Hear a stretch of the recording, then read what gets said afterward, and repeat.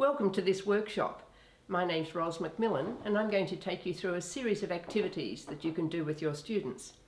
There'll be 2 quick activities. They'll take from 5 to 15 minutes and 2 units of work. One is for level 1, the first year of school, and the other is for level 2, grades 1 and 2. Central to my teaching philosophy is my belief that you can use any topic or theme in the primary classroom to make quality music making. For this to happen, 3 things are needed. Firstly, a fertile imagination, and the more inventive and creative your imagination, the better.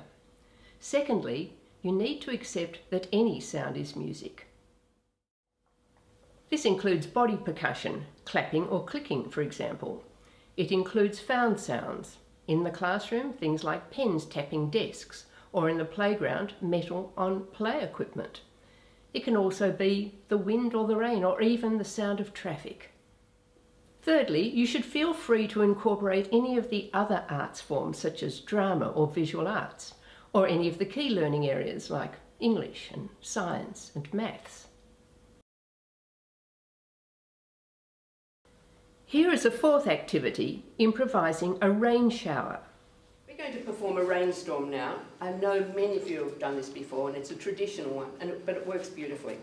And what I want you to do is to get into a circle for me, put your papers down and get into a circle, and then I'm going to give you some instructions. We need everybody. It works beautifully with a big group. Really does. Just a big circle. Just step forward in front of your chairs. Move back a little bit. Got more here, so it links up. If we could have the circle linking up. Okay.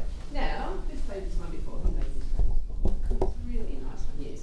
When I look at you, copy me. Only when I'm looking at you.